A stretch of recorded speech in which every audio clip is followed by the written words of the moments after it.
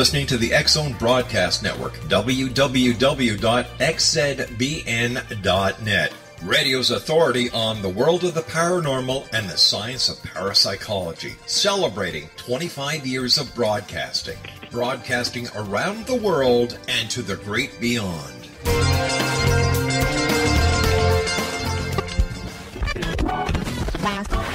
All Hit Radio.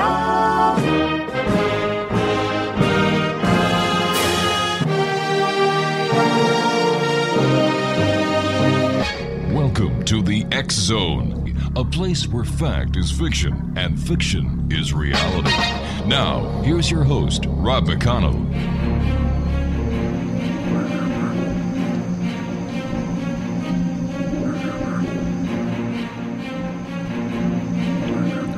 And welcome back to the X-Zone, everyone. My name is Rob McConnell. We're coming to you from our broadcast center in Hamilton, Ontario, Canada. Worldwide toll-free 800-610-7035. Email xzone@xzoneradiotv.com. On all social media sites, X-Zone Radio TV.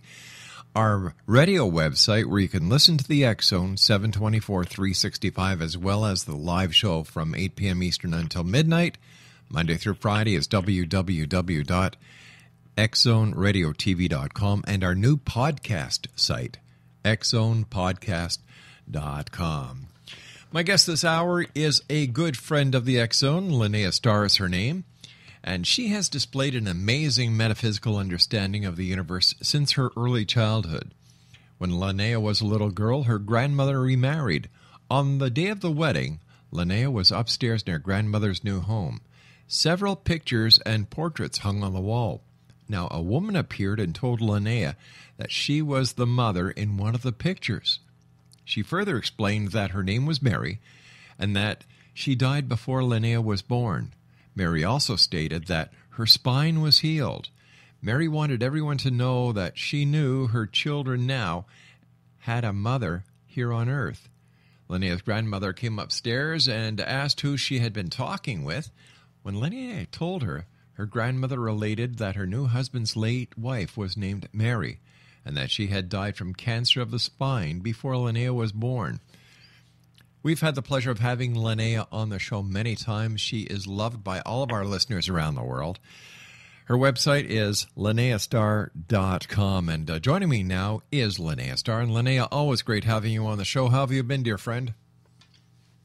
Fine, thank you so much. Excitement to be on your show tonight. I really appreciate the opportunity to be here and to share my message that the soul is eternal. Thank you again. Oh, it's our great pleasure, Linnea. You know that we love having you with us. Linnea, one of the many topics that we talk about here on the X-Zone is reincarnation. Can you tell us about reincarnation and how it works? Yes, I can. Reincarnation is the ability of your soul spirit to come back in another lifetime. And there are many religions that do believe in this. Actually, the Hindu faith and the Buddhist faith are very much aficionados of the facts that the soul spirit can come back. Mm-hmm. There have been some documentations of that throughout the world, and I'm a believer that if the soul spirit connection is that strong to the survivors, somehow the soul will find a way to come back into everyone's life again. It could come back as a relative. It could come back as a child. So I'm often aware of situations where that could possibly happen, even in a non-Hindu or non-Buddhist setting. Linnea, how many times does one person come back? Maybe the right way to ask the question is, how many times are we reincarnated? I think that we choose if and when we want to come back, and I think it's because we haven't learned the lessons on the earth plane that we were supposed to learn during our lifetime. And I think that there are some souls that want to come back and have another chance. Mm-hmm. And a way to ascertain this is sometimes young children will start to speak of a past life connection. And especially, as I said, in the Hindu and the Buddhist faith, a lot of times the family will research this to find out if it's actually applicable. So you should watch your little ones. They might give you cues or clues. They might know information about their family history or families that you're connected to that they wouldn't have unless it was the soul spirit returning. Are children more apt to remember their past lives due to the fact that they haven't been in this existence or this reality for very long? That's a really good observation, and I think because they're so young and open, they don't have a filter to prevent that from happening. It just seems by the age of reason, 7 or 8 years of age, those memories are clouded and they're not readily available as they are when the child is a little bit younger. Fascinating topic, fascinating lady. My guest this hour is Linnea Starr. Her website is www.linneastar.com. That's LINNEASTAR.com. Now, Linnea and I have to take a small break here for our good sponsors and friends of the X Zone. But when we come back, we're going to be talking to Linnea about much more, including prophecies, ghost apparitions, miracles, and much more. This hour here in the X Zone with yours truly, Rob McConnell, and our special guest, our good friend Linnea Starr. This is the X Zone, a place where people dare to believe and dare to be heard. It's a place where fact is fiction and fiction is reality, as you will soon see on the other side of this break. Don't go away.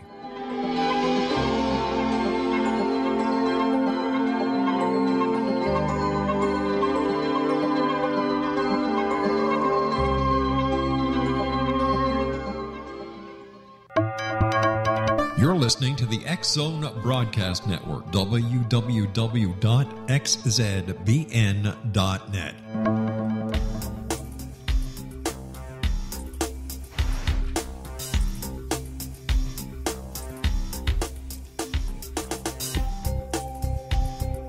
Linnea Starr is my guest this hour, X Zone Nation. LinneaStarr.com is her website.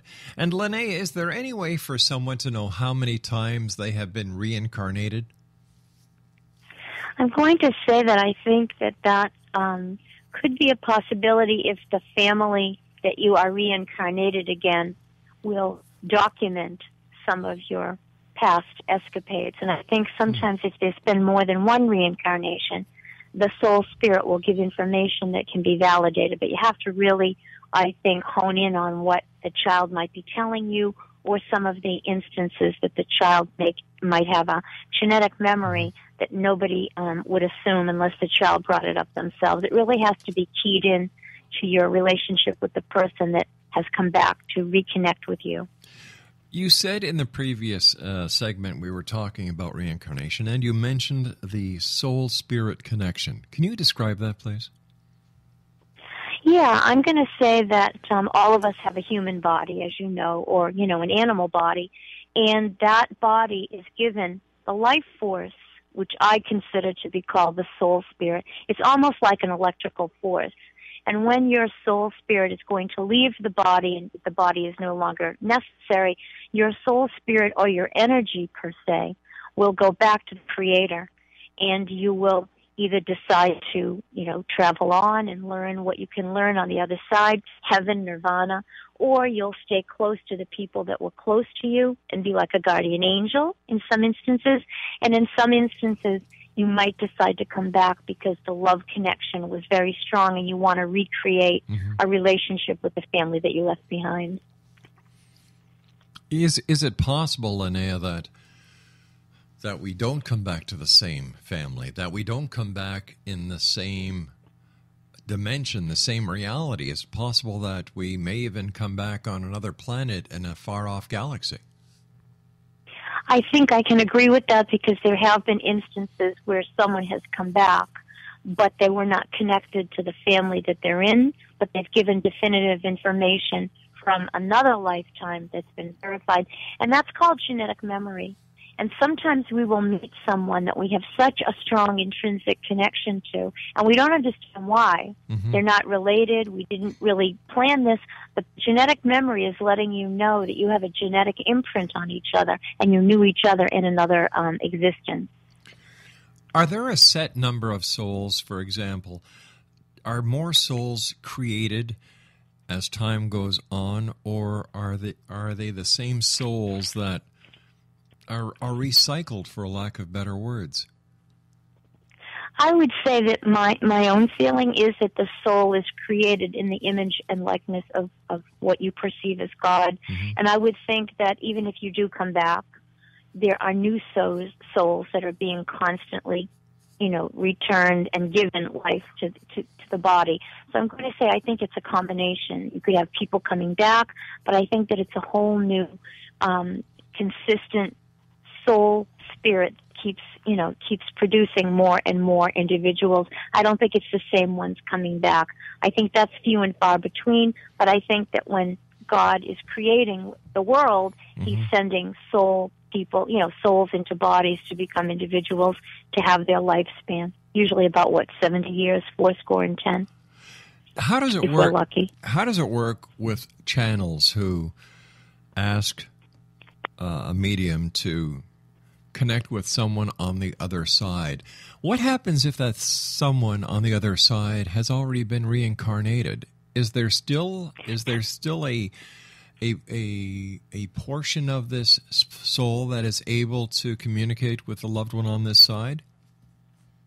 Well, I think that whoever is the medium channeling would be able to get information to point to that. There was a very famous gentleman, Edgar Cayce, who was the sleeping prophet, and he would, go into a trance and give information, and sometimes he would say, the energy is not available, another lifetime has been acclimated. So I think there are instances where you might be able to tell someone, I can't get the connection I want, that's telling me that the person has returned to the earth plane. How do you know? I've had that happen to me a few times. You have, eh? Yes, I have. I've had that happen a few times. How does somebody know who is seeking that reconnection? They're grieving so bad they want to reconnect with a loved one that has departed. How do they know if a medium is legitimate or not? That's a very good observation also, and I think that when you do go to someone who purports to be, a connection, you need to check their credentials, you need to look at the website, you need to get some kind of verbal affirmation if someone's been there or if you've heard, testimonials from people. And the other thing is when you meet the medium, if they start to give you evidentiary information, if they start to give you cues that do mean something, I'm going to say that I would go with the feeling that they're picking up the energy around you, and henceforth they're trying to give you what the spirit world is trying to say, so you can substantiate that it's the person you're trying to make the connection with. You have to feel comfortable doing it, because if you don't work with the person that's giving you the information, sometimes you can put a blockage up through no fault of your own, but you really have to be conducive to letting the energy come through so the medium can communicate with you and the person on the other side. Is it possible that when someone is channeling, like you channel, you're a medium, right? Yes, I am. Thank you. I am. How do you prevent a negative entity who may be masquerading as the person that the soul that you are trying to communicate with from coming through back onto this side? I understand, because I've had people ask me that also. I think what I generally do, I always ask for protection.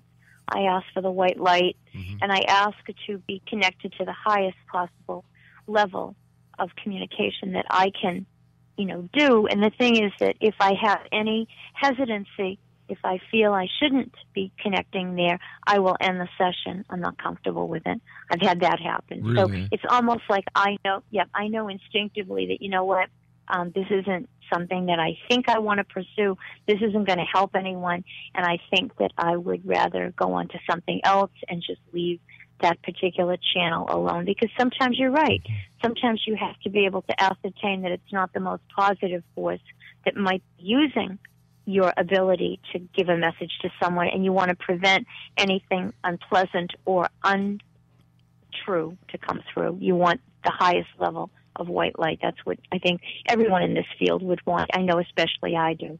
Speaking about the negative forces, how dangerous is a Ouija board with people who don't know what they're doing? Well, the Ouija board has been around for a long time, and it's the word Ouija. Oui is French for yes, and ja is yes in German, I believe. And it is technically something that you can use to connect to the other side. I stay away from it.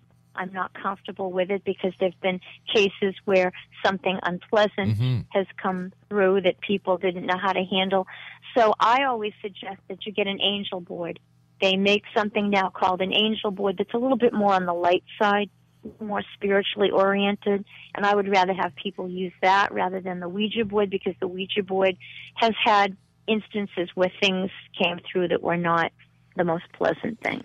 There is a very famous instance with a Ouija board, and it is called the Pearl Curran situation, Curran. Pearl Curran began to use a Ouija board, and she got into contact with an entity from the 1800s, and the woman's name was Patience Worth, Worth, and it went on from Ouija board to automatic writing, and Mrs. Curran was able to write several books based on this entity coming through to her, and she became quite a profound author. She became quite wealthy from her work, so that was a very positive instance with the Ouija board, but there are some documented cases where things got out of hand and people got very upset about it, so I always advise that you use a spirit board and angel board rather than the original Ouija board.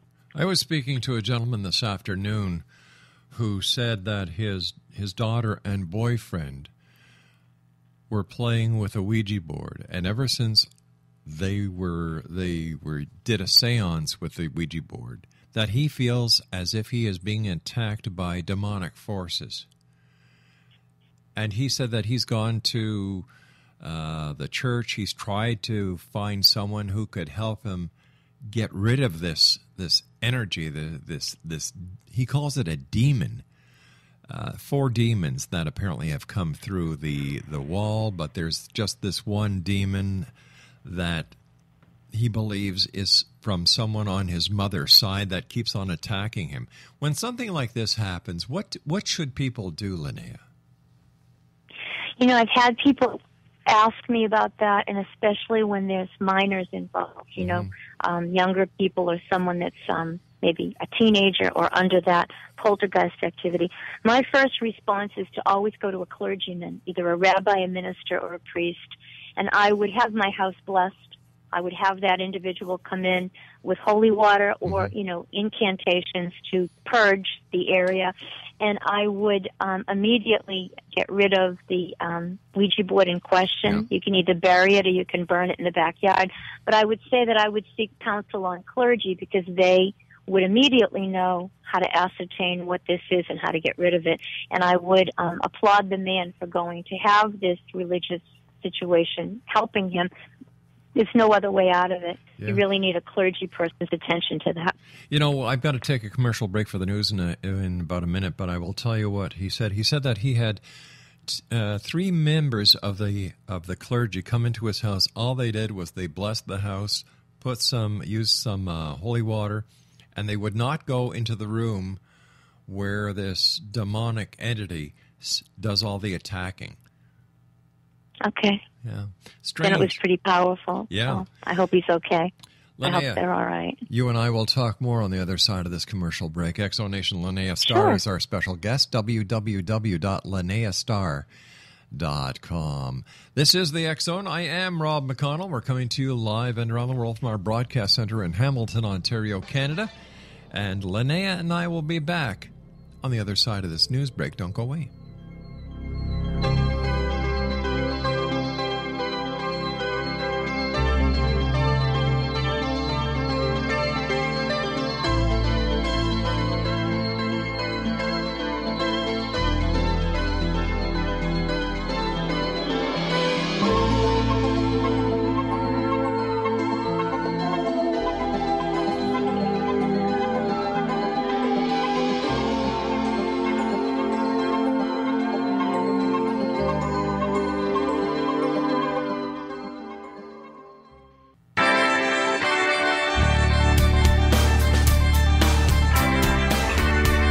Listening to the X Zone Broadcast Network, www.xzbn.net. Radio's authority on the world of the paranormal and the science of parapsychology, celebrating 25 years of broadcasting around the world and to the great beyond.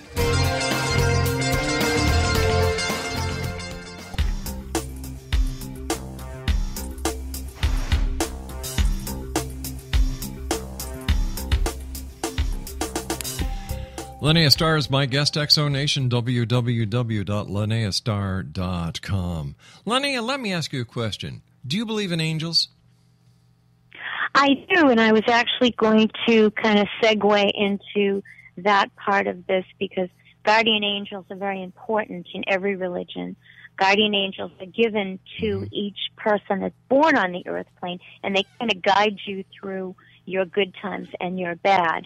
And I would like to say that you can petition your guardian angel to guide you in times of stress. You can petition your guardian angel to help you when you're in a situation of great danger. And I wanted to mention a prayer petition.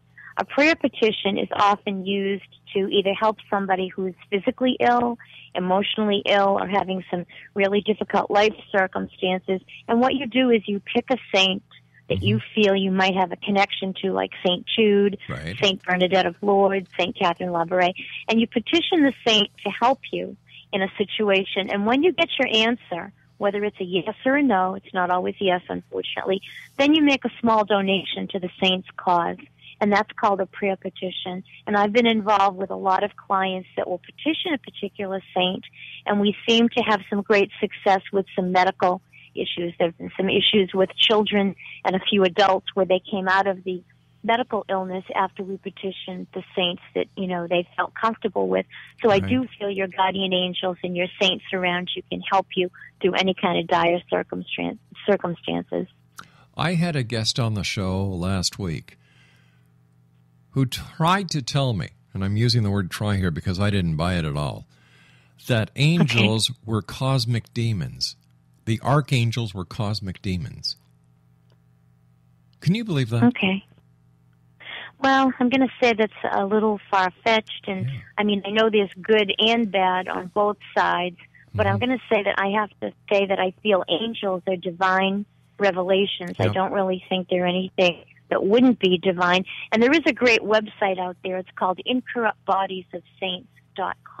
Right. And if people can take a chance and look at that, you'll see about 400 Catholic saints that were unearthed to make them, to canonize them, and several of them were not decayed.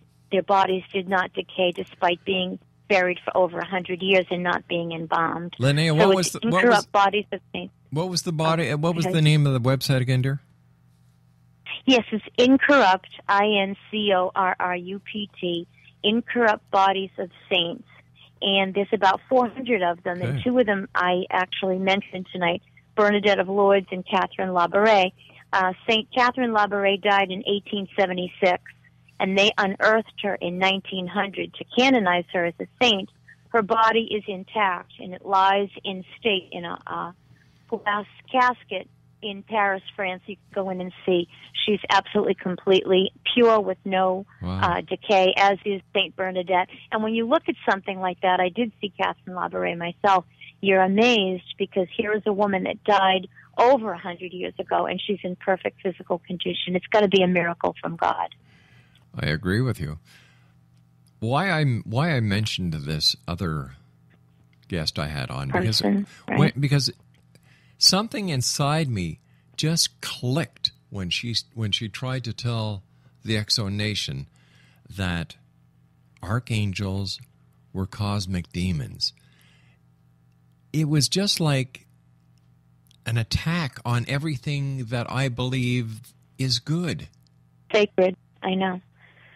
I'm wondering, I don't know if she had a bad experience or there was something she was taught that was, something that was misconception, but my conception of anything with an angel connection would always be holy, always would be spiritual, and always would be beneficial to all humans, not just believers. Angels have, from time immemorial, shown up to save somebody from an accident or prevent the accident from happening, or they appear to little children. And I'm going to say that I would have to agree with you. I think she might have some kind of misconception about exactly what an angel is composed of. So all I did was I sent her love and light. That's all I could do. And you can't do anything else. Yeah. You're right. What can you tell us about? I was looking at the list you sent us, and magician Harry Houdini. What's the story on Houdini? Yes, Harry Houdini, fascinating gentleman, and he became a magician early in his life, and he was an escape artist. He could get out of any contraption that you would put him in, and he was very devoted to his mother and to his father, and he always promised the father, I will take care of my mother no matter where I am. And the father passed away, and a few years later, Houdini was in Europe doing a magic show, and his mother took sick, and she died before he could get home. He was heartbroken. So he began to go to mediums to try to connect with his mother, and at that point in time, the early 1900s, he would go to a lot of spiritual people, the spiritualist church. He went into one person to speak to this person, and they made the sign of the cross, and they put a cross on a piece of paper, and Harry Houdini was enraged. He was an Orthodox Jewish gentleman. His father was a rabbi, and he said, my mother would never send me a cross. So he actually went on a big rampage to show who was a fraud and who wasn't. And he was pretty successful, and he was able to, expose a lot of people for what they were not. And sadly, he was injured in 1928, I believe, on Halloween. Somebody punched him in the stomach, and he had not had a chance to tense his muscles up, and he died of peritonitis. But before he died, he said to his wife, I will give you a code, and if I can come back to you through a medium, this is what I will say. So she is the only one who knew that. And about 3 years later, she attended a group with a medium called Arthur Ford, F-O-R-D. And Arthur Ford came through the audience and said to her, I have a message for you. He did not know her. And he said, Rosabelle, pray tell Rosabelle. That was the secret message that Houdini gave his wife before he died. Mrs. Houdini was overjoyed, and she publicized her connection, and Arthur Ford became very, very well known because of Mrs. Houdini's publishing. She also took out an affidavit.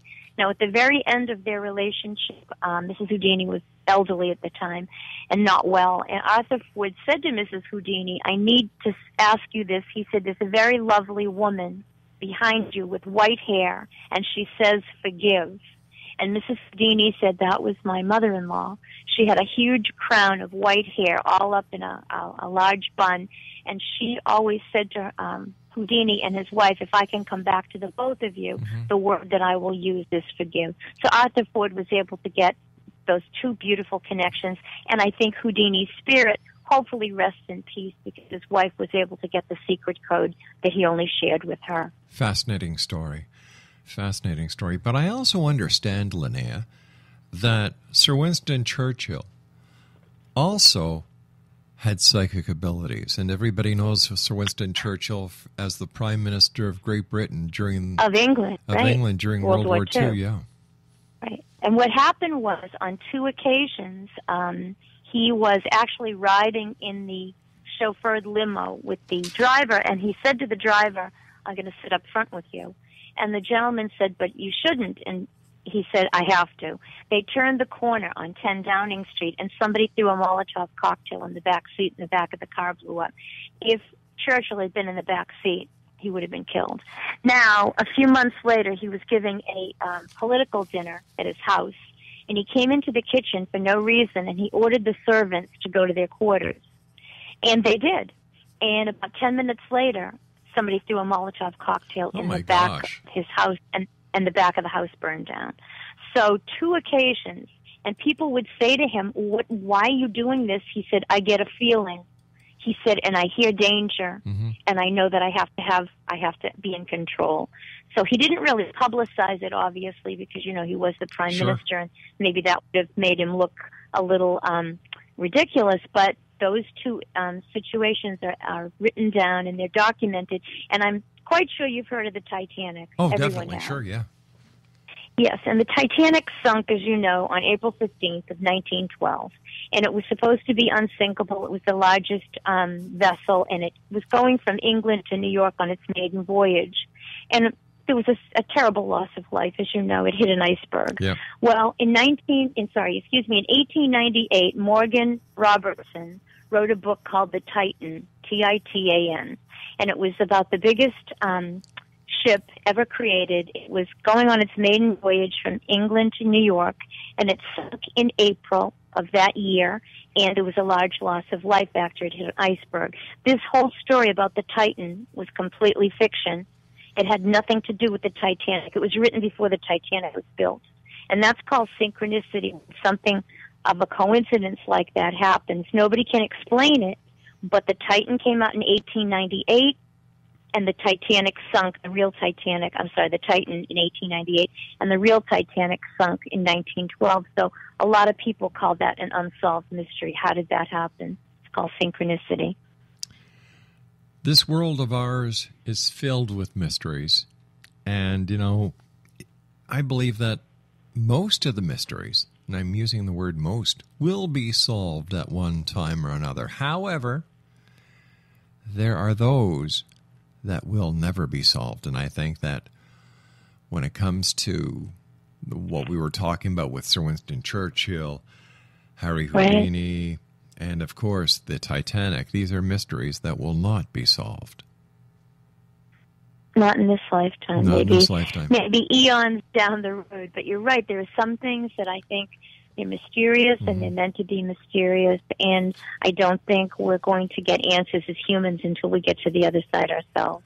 And then I think all the answers are crystal clear. In all the work that you've done over the years and the many, many people that you've met doing the work that you do, is there one case that stands out above the rest?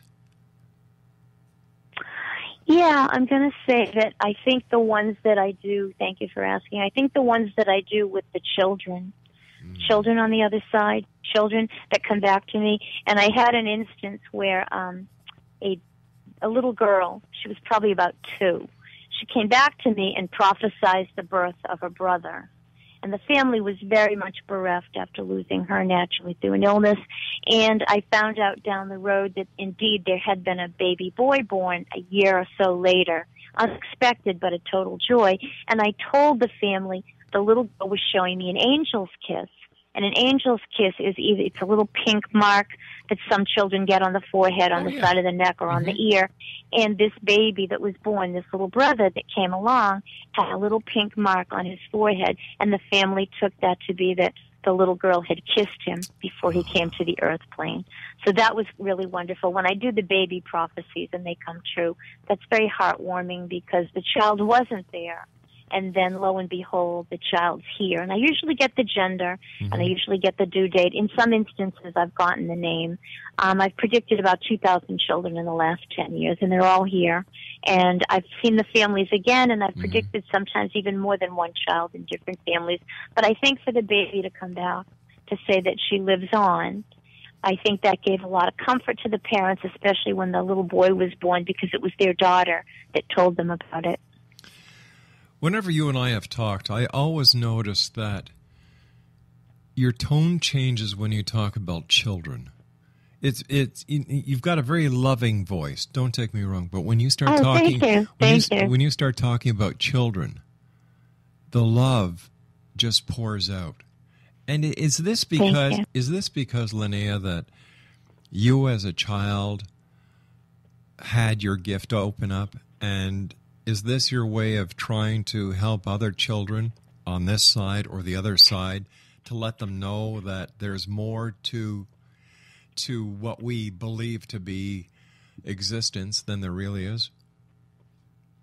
I think you've hit a chord that's very, very important. I think that when I've done work with children, I've worked with children that have had bereavements, and when I've worked with children from the other side, that vibration is very pure and very innocent and very spiritual, and they're not old enough to have a filter on the other side and also on this side. And recently I saw a little girl that lost her father. She's 9 years old, and what can I say to someone that lost their father? And we took a picture of her. She was a very pretty little kid, and on the bottom of her eyelashes there were all these little blue tears. You could see them.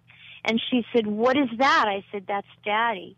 Your daddy telling you he knows about your tears when you go to sleep at night, and they're blue for heaven." And the kid was just so emotional. She said, "I can see them." I said, "I know." I said, "That's your daddy putting those little blue dots on your eyelashes. He doesn't want you to cry. So I'm going to say I think you're right. With the children, there's no filter, and I recognize that, and I think my gift responds more so because I know it's going to be well received, and I'm going to get the information that the child needs for me to communicate or for me to give them the information from the loved one on the other side when they are children here on the earth plane. Children I love kids. I do. I can certainly tell that. Children who talk to invisible friends, how do you deal with the parents? Because I know a lot of parents aren't as open as you and I are. When our children had invisible friends or, they had their make-believe friends, we encouraged it. A lot of parents think this is wrong. I think you should.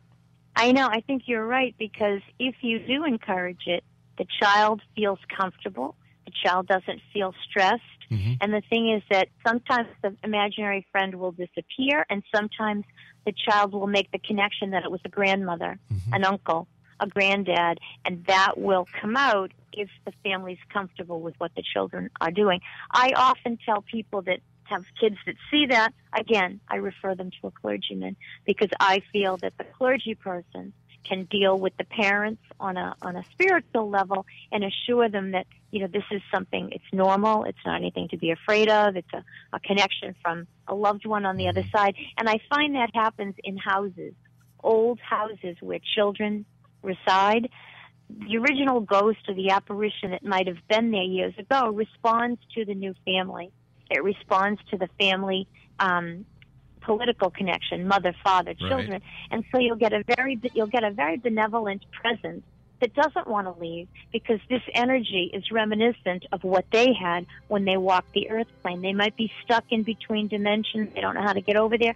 But I tell the family, if you're comfortable with it, and this soul spirit seems to be genuine and gentle, I would say to the soul spirit, we want you to stay here. You're a part of us as long as, it's pleasant and benevolent. You don't want anything there that isn't pleasant or benevolent. Linnea, stand so by. Pick up on that. Linnea, we've got to take our final break. Please stand by. Exonation, Linnea Starr is our guest, LinneaStarr.com. We'll be back. Don't go away.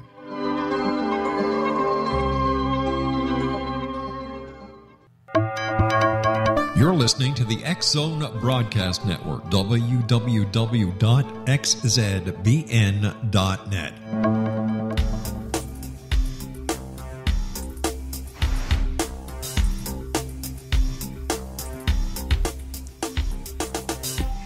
Exonation, Linnea Starr is our guest this hour, www.LinneaStarr.com. First of all, Linnea, always great talking to you, my friend. I love the way that you help people. It's wonderful. And you and I were talking during the last break about a friend of yours who needs our help.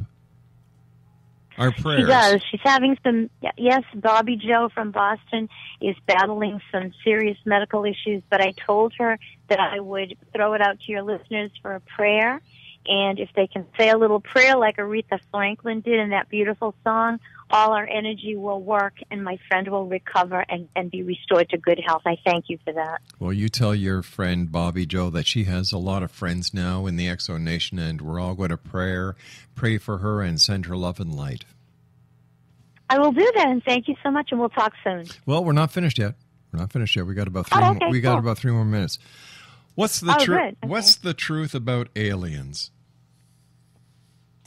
I think that there is something to this. If you look at Roswell, and if you look at some of the documentations like Betty and Barney Hill in the 60s in New Hampshire, and it seems to follow a common theme.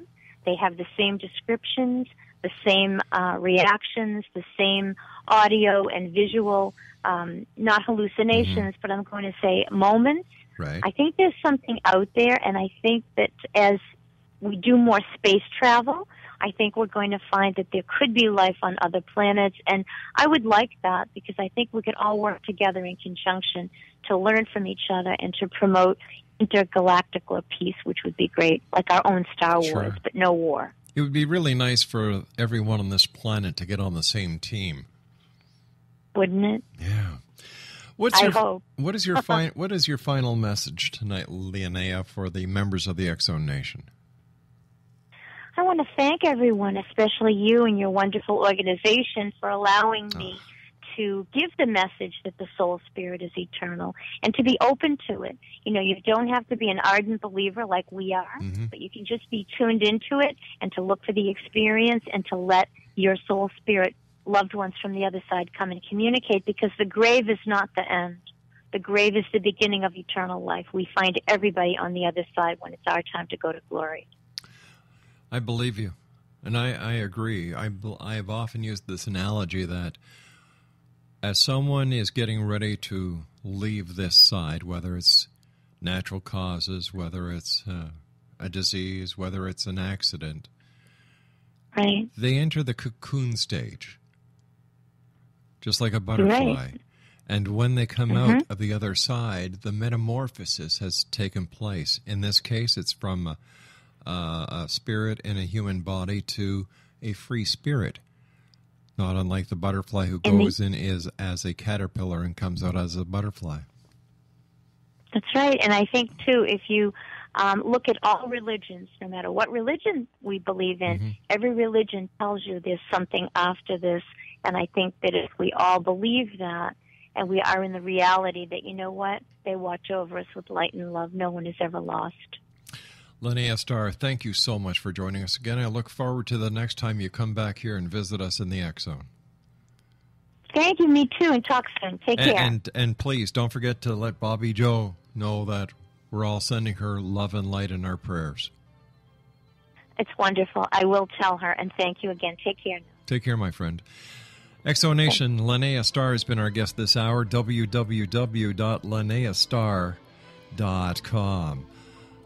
I'll be back tomorrow night at 8 o'clock as once again we cross the time-space continuum to this place that I call the X Zone. So until tomorrow night, my friends, always remember to keep your eyes to the sky and your heart to the light. Good night, everyone.